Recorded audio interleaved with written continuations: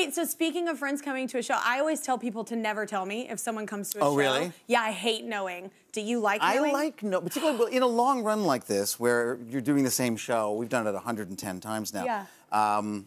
It helps me to see it through new eyes. Oh, I can okay. get excited because I know so-and-so's out there, and they're English, so they'll hate my accent, or they're judgy, or they're really judgy, so they'll hate the whole show.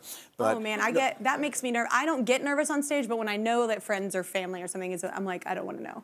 Yeah. I don't know why. It gives me a little kick. So one time, speaking of that though, you actually surprised Sean Hayes, right? Was it in Chicago? Yeah. So Sean, I don't know if you got a chance to see Goodnight Oscar, but he won the Tony for it. Yeah, he's so year. talented. He's so incredible. Yeah. But that's and sweet. There's us together. But yeah.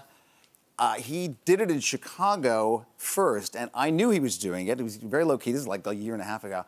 But I flew in to see him and surprise him, and I told him that night, "You're going to New York, right?" He said, "Yeah, hopefully." And I said, "Yeah, you're going to win the Tony."